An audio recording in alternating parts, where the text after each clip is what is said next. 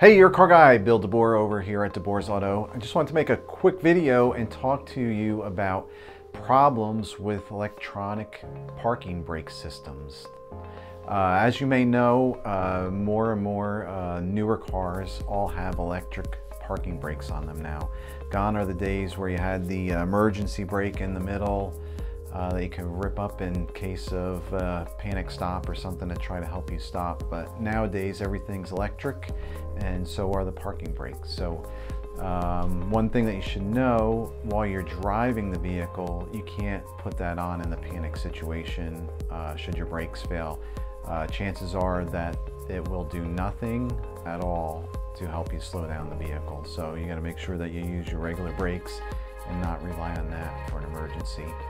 The other thing is, if your battery dies while the parking brake is engaged, it's not going to release. So in order to move that vehicle, you're going to have to get that vehicle powered up either with a jump start or auxiliary power to get that parking brake released.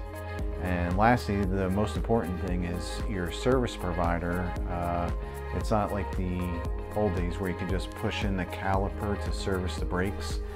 You need special equipment like a scan tool to go into the computer system and deactivate the system so that the brake system can actually be repaired.